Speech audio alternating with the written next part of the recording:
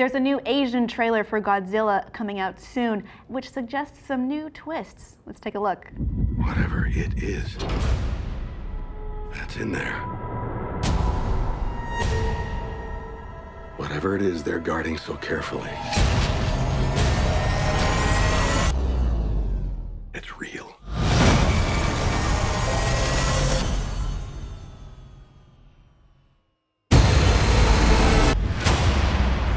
A monster. No, a god. Let them fight! Do what Ken Watanabe says! Right? I got goosebumps. I am such a huge fan of Godzilla, and this is so exciting. So people have been speculating as to who this winged creature is. Is it Mothra? No, it isn't. Is it Muto? Is it Rodan? Who is it? And will they fight? They say something can kill it. Godzilla is something. I think it's Rodan. I'm going to go with Rodan. Yeah. But there is also another creature in there. I think there's more than one, because there was a leg that comes down that's clearly not Godzilla's leg. And I don't recognize that one. Yeah. To the internet. That must be a new monster. It's got to be a new monster.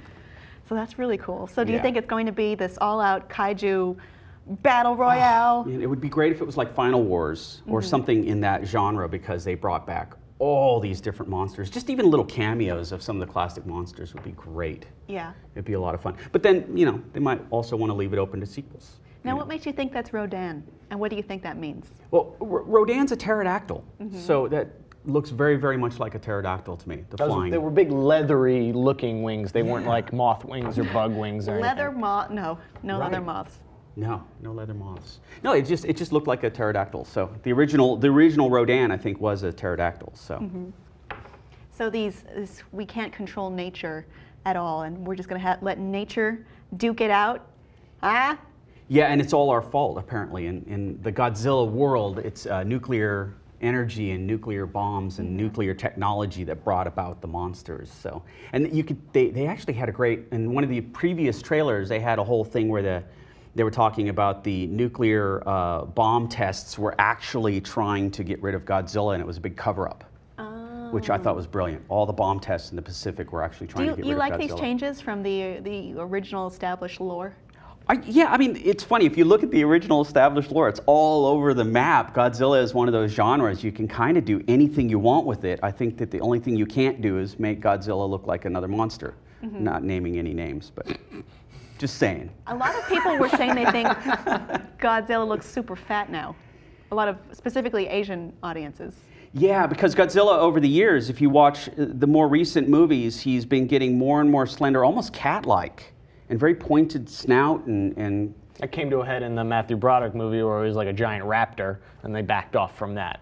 Right. Because Raptors it looked are scary, so guys. not like Godzilla. That one was kind of its own monster. In Japan, I've seen that one labeled Notzilla. And that's an official name in some product, like the little figures and stuff. There's all the Godzilla 1964, and not that I'm into those things. I mean, there's like there's like over 25 different Godzilla movies now, right? There's you know, a lot. rebooted 3 or 4 times, and yeah, I keep having to rebuy them because I had them all on VHS and then now DVD and then Blu-ray, of course. What is your opinion on that as a visual effects wizard?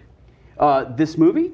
Sure. Or just Godzilla in general? Answer all of it. Oh boy, you know, there's so much to cover. The original Godzilla movies were great, and I think Godzilla gained a following because it was good creature design. He had the eyes, he was a guy in a suit, and you could relate to him at a certain level. So he was always this bad guy that you kind of related to, that was kind of a hero too. And that's where he skates a very interesting line where I think a lot of monsters don't. They're very either clearly evil or good, you know. So, and then, you know, it's always fun to watch the miniatures get destroyed, you know, and everyone can picture themselves in that monster suit stomping on these cities. So that part of it's great. But it's also fun to see what they're going to do with Godzilla using all the latest technology in visual effects in this movie. It's going to be exciting because we've never seen it before.